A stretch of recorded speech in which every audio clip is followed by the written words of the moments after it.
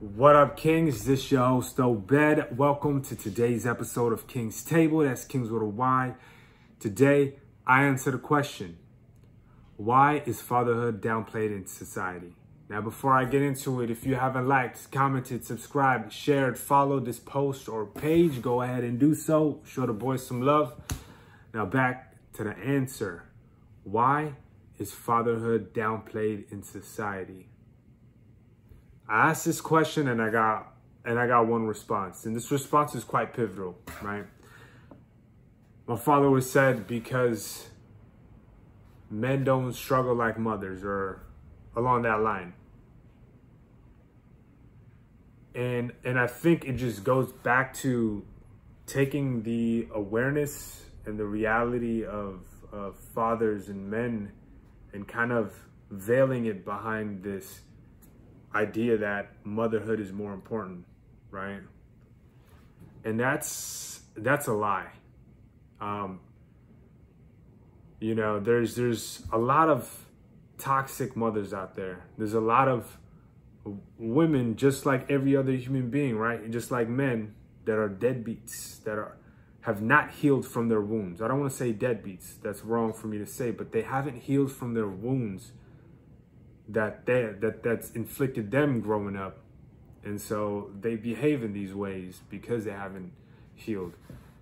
And it always goes back to, you know, the way society handles it is a mother's more important, right? And it's so crazy to think. And I'm gonna shout out like my Black followers, my African American followers that are listening, that are in the US.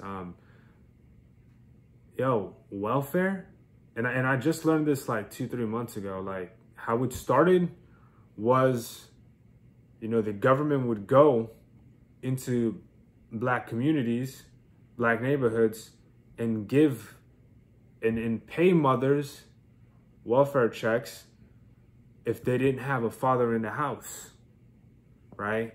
Something along the lines of that. I mean, I'm paraphrasing, but it's that same idea, right? And when that happened, that's when the community shifted, right? And I don't want to say that this is just Black community. This is in general, right? Like society, like the lack of respect for the fatherhood, you know, allowed that idea to be translated into something different, you know? And I think as men, as kings, as fathers, you know, we have such an important role to our kids. You know, it just goes back to, like, you know, having direction, having a backbone in life, because there's certain things in life that we can't learn from books, from friends, from this, like, you know, that we can learn from our fathers, right? And spending time with your kids is not just, you know, how the world thinks is like, oh, you're strict, you're this, you're that, but it's like just being playful and having fun, you know? I mean, I don't have any kids myself, but I'm definitely looking forward to it. I think it's gonna be a dope journey.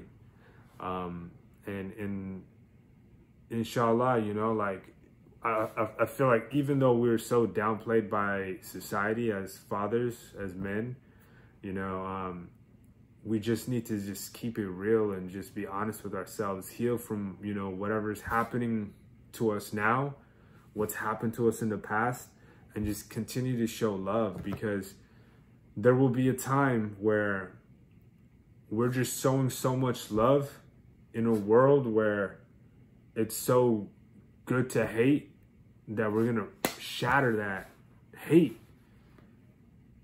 And people are gonna realize, like, damn, men are powerful. Again, like, you know, just a couple episodes, if you keep scrolling, like, we built this world. That was us, you know? Now, with that being said, fix your crown, King. The world needs you.